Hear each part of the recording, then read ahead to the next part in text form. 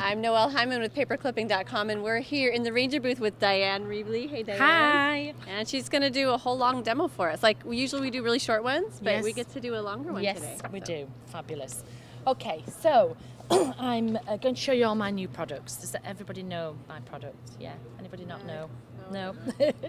So what I've brought out... Sorry. I've brought out 6 new inks. I know it'll be like this all morning. 6 new inks. Whenever I release anything, I don't like to release too much because I'm a store owner as well. And when somebody releases a big amount, the first thing is, where am I going to put it? Where am I going to put it in the store? And then if I'm struggling of thinking where am I going to put it, the customer then is like, oh, I don't know what to buy. Whereas I think that I'm being really... By buying 6, they come in and they go, oh, there's 6, I want them all, and they buy them all. So I never bring much of anything out, and everything I bring out always goes with what I've had before, because I love my stuff from before, and the customers obviously did because they bought it, so they want to know that the new stuff goes with it as well. So I have 6 new inks.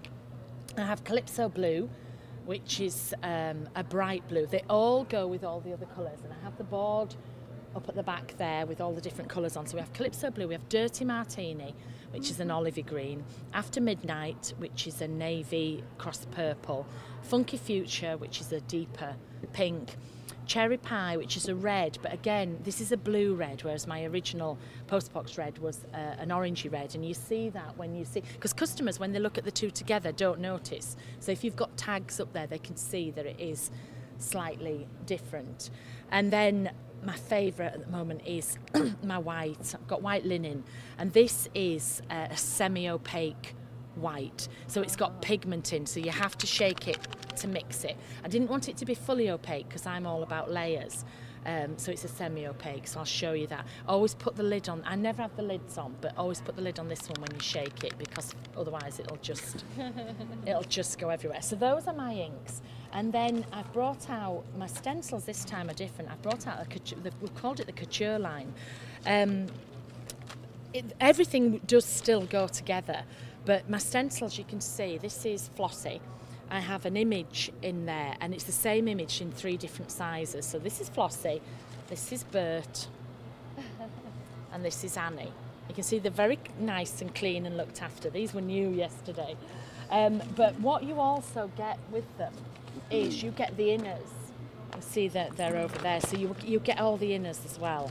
So you can use these to draw around. I usually throw all these down like this, spray another colour, and build up a lot of the backgrounds like this. This is just clean up of the backgrounds. So I use them in lots of different ways. I then have my couture stamps, which some people were surprised at these, but I have actually drawn things like these in my journal for a while. So this is Walk in the Park, this is Man About Town, and this is Night at the Opera.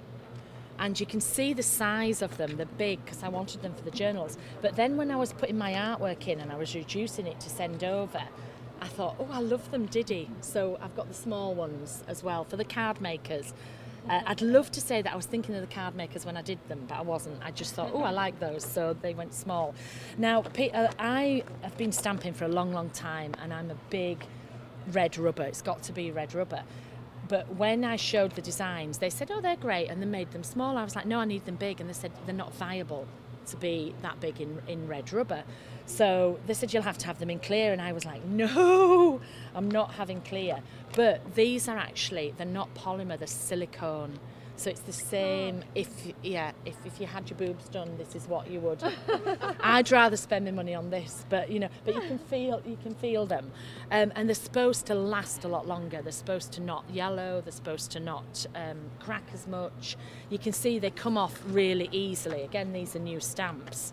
They're not like like some of the polymer, and you're like, and then they rip in half. So I've only had them 6 weeks, but but I'm loving them. I am loving using them. I'm a bit of a convert. And then I have my usual red rubber stamps as well. So I have an alphabet, which is, it's not solid black so that you can colour it. You can add the ink on the top. I have some boys' things because people were complaining last time. So here's some Munsters and things like that. And again, all the heads, I could put his head on there. They're all interchangeable. There's the boys there. You can swap all the heads around, and you can do them with all the other stamps that I already had. These are my backgrounds this time. So these are underwater, and we've got the fish here, and I'll show you some samples in there where I've used them through. And here's the fish. And again, I like to use the old stamps as well. So if you cut the tail off the fish, I don't know if you can see over here on this board where I've put it on the bottom of the legs and turned it into a mermaid. So you can turn all the previous figures, you know, you can use them all together as well. So, and then it wouldn't be the same without some of my snarky comments. So this time I have things like, I don't like morning people, or mornings, or people. And I'm exhausted by how stupid everyone is getting. I like that one.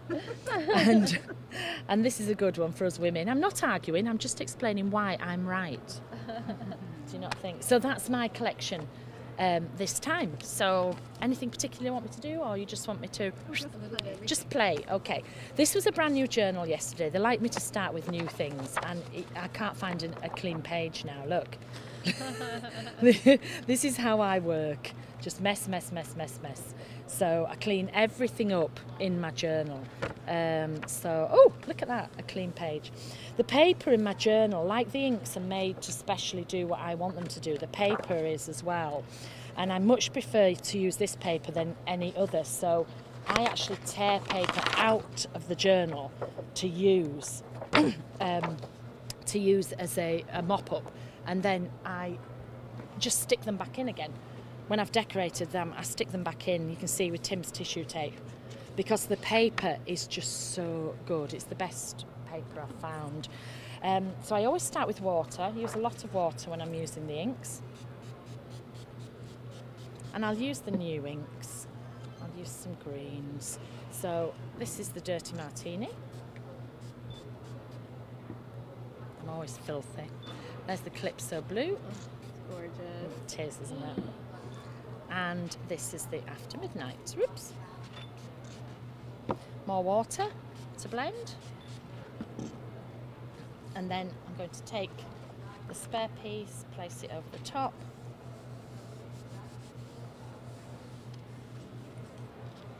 Oh, that's dried quickly. Doesn't normally dry as quickly as that, but then I'll just put that to one side. I always have tons and tons and tons of these ready, ghosted, with things on, and then I just make them into other pages and stick them back. So there's the inks. And so I'm going to do excuse me, some ghosting. So I'll take one of the stencils and the water. I'm just going to spritz through, flip over. So my inks are made to resist. So we do that, and then we're just going to roll it, and the ghosting will start to appear. Okay. Magic. There's always, you always pick up some ink on your stencil as well. Never waste that. Just find a page in your book and just press it off. We don't do cleaning. So that's how pages start. All of my pages, I never know what I've done. When people say, I really love that background, how did you do it?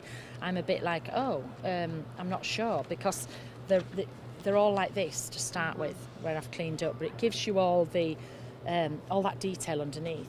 Now I'm going to dry this. I very rarely dry anything. I just move on to another page and then come back.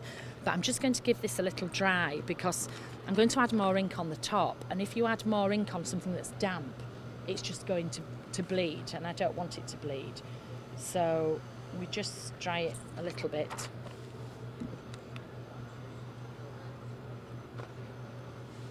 And then I'm going to add some more, so I'll add with the alphabet.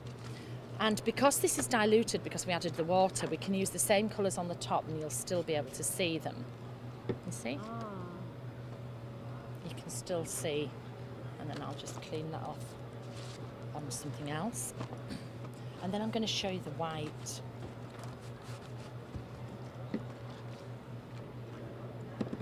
So shake it every time, just to get the pigment. You don't have to shake it, but if you don't shake it, you won't get the strength of it. Can you see there? And what will happen is it picks up the colour of the ink. So this will go greeny, this will go bluey. So that's why I wanted it to be semi-opaque and not full opaque. But then if I just, you can see here now I've got a pastel blue, so you can actually mix these. You could get empty bottles and mix these, and you could make all semi-opaque colours. This and this would make a pastel blue. But then I just press everything off, and because this is semi-opaque, when I come to use this again later and spray ink over the top, this will come through. This will act like a bit of a resist.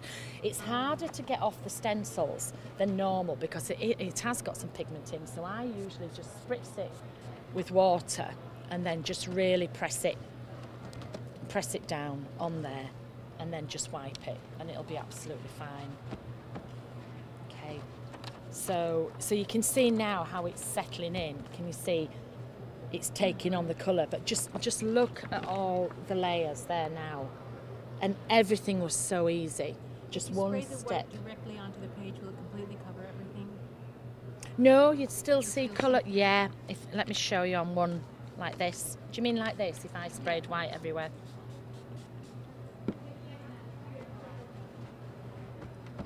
And it'll soak down into the colour. So it'll, you'll still see everything coming through.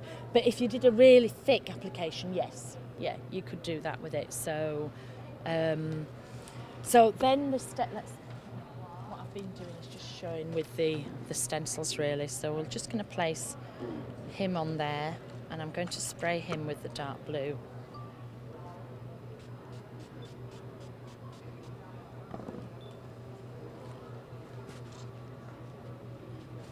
And again, this will just get put.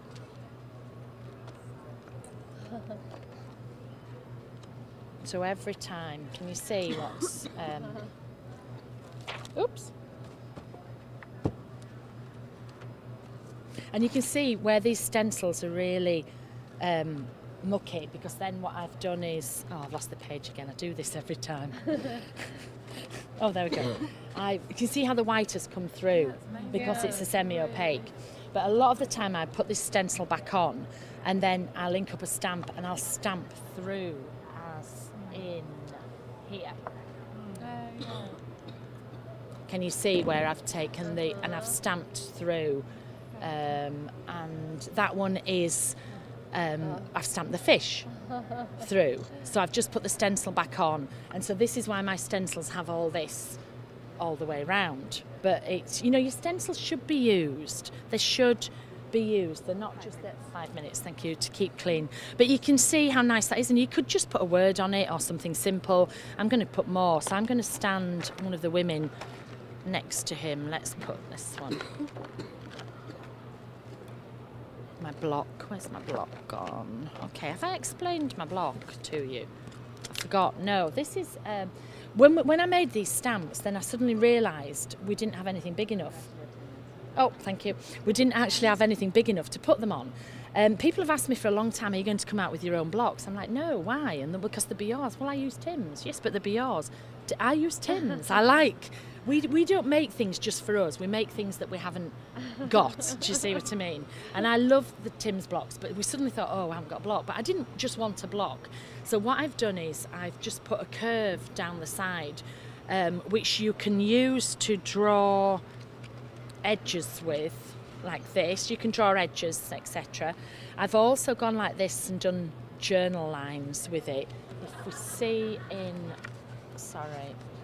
can you see down the edge of here? I've drawn the borders. I've drawn the borders with it there, and then there, and this one. Can you see I've done the line? So I've just drawn. This is Black Dabber. It's Tim's Black Soot Distress, just all over the page, quite rough. And then I've drawn through the stencil, taken the stencil, just drawn through it with the white pen, and then just drawn the lines with this. You see? So you just draw through like that. And it's got a ruler down the side. I'm always losing my ruler because they're always thin and you can't find them, so I can't lose this. So you put down these open stencils and just drew in around the inside with the white yeah. pen? Either that, or you take one of these, whichever you do, and draw around the outside. Yeah, it doesn't matter. Do you stick it's the the same. Down with anything? No, In place? no. You just hold it? I just hold Hope it. for the best. Yeah. And if it wobbles, she's just got a gammy leg and she'll be fine. But yeah, on here, the background, on this one, what I did was I put the stencil down and then I took the Distress dabber through it, and then I just doodled over the top. And here I just drew through it, and then this is my ink in the water brushes. So I just put the ink straight from the bottle with a pipette into the water brushes, so that one I coloured in. So you've got two different ways of doing. Once you start playing, you think, oh, it's a stencil, but once you start playing with them, you know, there's so much you can do. So I always stamp with an archival ink pad, because I never know if I'm going to ink anything else over the top. And if I add ink and this wasn't a permanent, so like Tim's Distress, I don't really use those, because if I spray, they'll wick out with the water. So I'm just going to stamp this over the top, like so. And I love to use his sheets, his masking sheets as well. So I've not got the other one. So if I want to mask anything off, I'd use one of these on there. I've got the wrong one there, but see it? So, and then I can colour this over the top as well, because I can go with the same colour. So because it's turquoise I'm looking for. What, on your water brush? Yeah, it's that one, thank you. So I can just come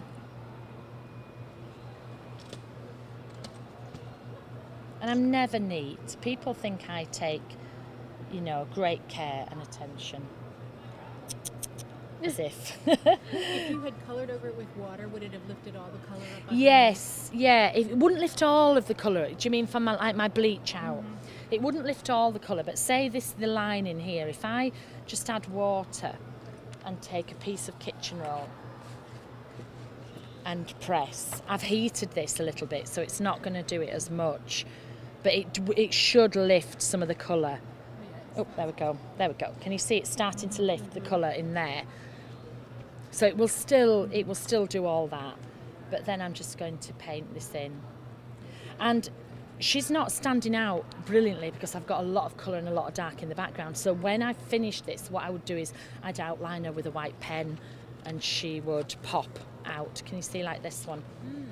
So I'd outline with a white pen, and then I add all this detail in. And this is how people are going to make things different, because this is checked in the class the other day. I showed you tartan. We can do circles. So you can make these different every time. And then I've just taken the pens and I've just coloured in. But it's the white that lifts it. So this is where I've masked. So I've taken this, I've placed it on the top. I've taken one of my old stamps. I've just stamped directly over the top of it like that, and then peeled it back. If I didn't want any of the underneath to come through, like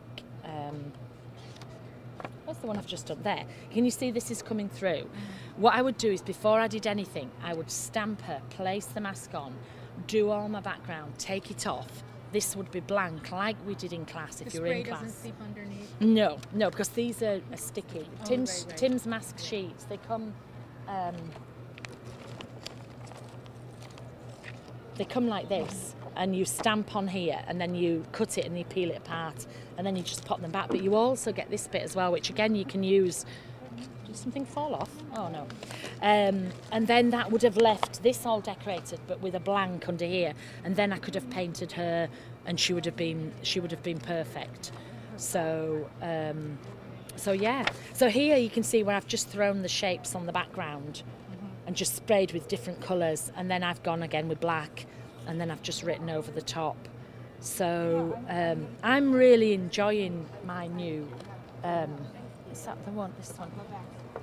The couture. I focused more on the couture for you this morning because it's so different from what you would expect from me, I think. So, but that's the Munsters.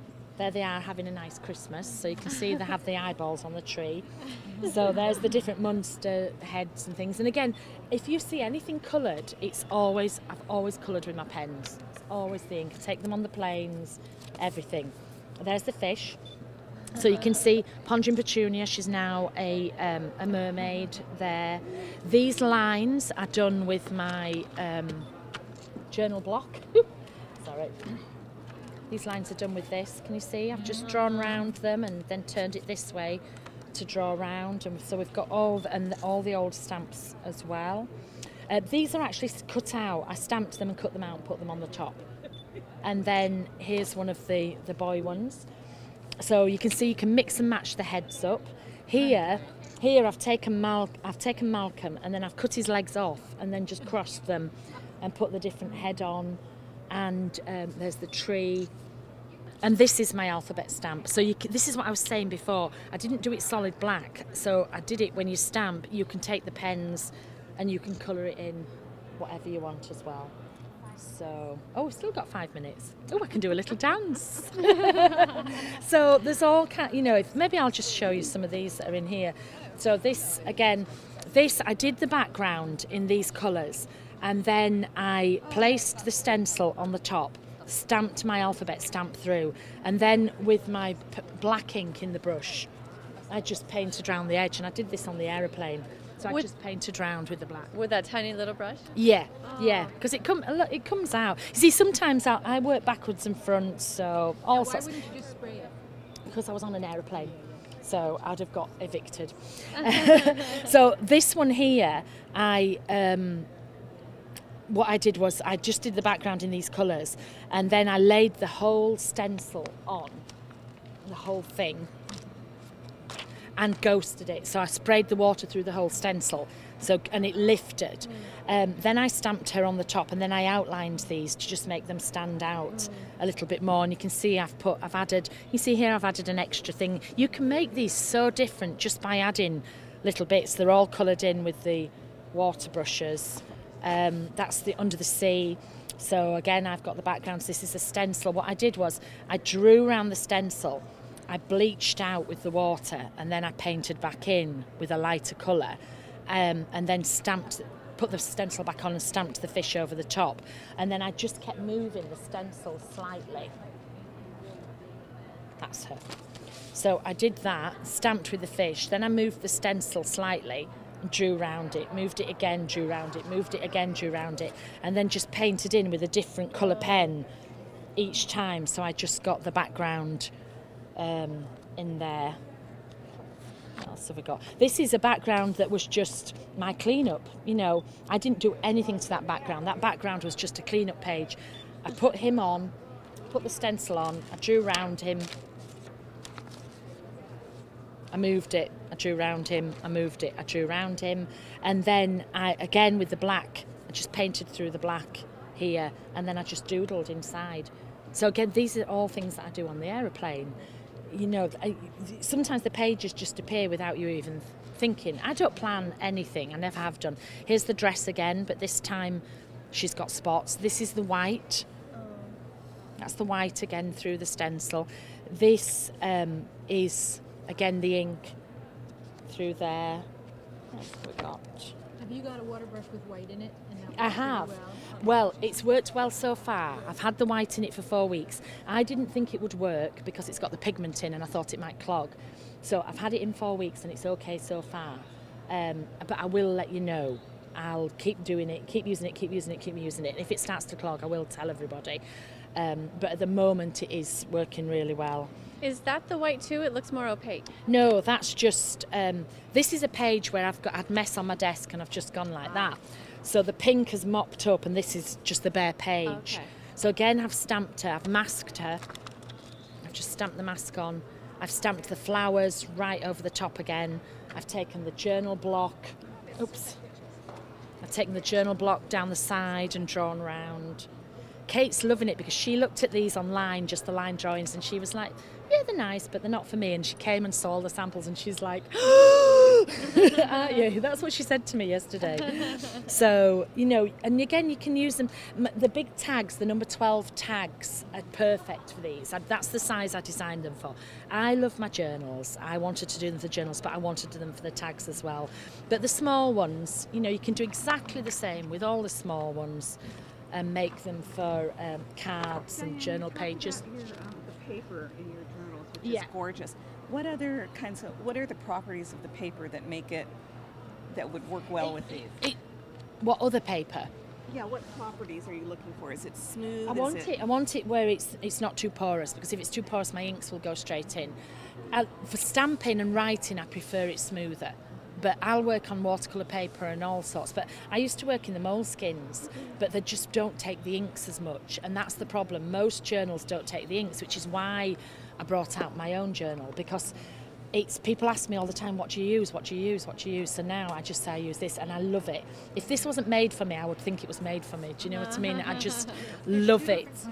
There is 2 different kinds of paper, but originally I wanted 2 different kinds of paper because I wanted to see, you know, they don't work any different, but I thought there would be a different result. But to be quite honest, there's not a lot of difference between the 2 when you use them.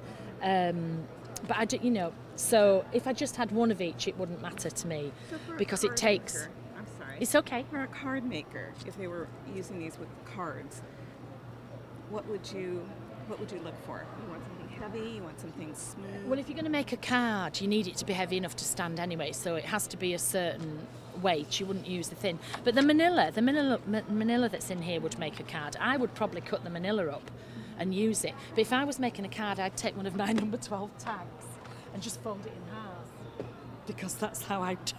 You see, if you just take one of these, because I love manila, fold it in half, then you have a card. I mean, this is a messy card, but you have a card, yeah. So I use Ranger's manila paper, manila card. I use that all the time, and I use the speciality stamping card all the time. But if you use the speciality stamping card with my inks, you get more of a pastel colour, because it soaks some of it in. But I just try anything, and if it works, it works. If it doesn't, oh well, I'll just use something else. But for a card, it needs to be something that's going to stand up. But what you could do, you see, your card is just your outer. So you could take it's cheaper to take one of my journals and rip it to bits, you know. So you could just cut a piece out there, and that can be the front bit that goes on the card. So because you know that the paper in here works beautifully, so you know it's going to be fine. So yeah, okay, no problem. Thank you. It's a pleasure, my love. Thank you.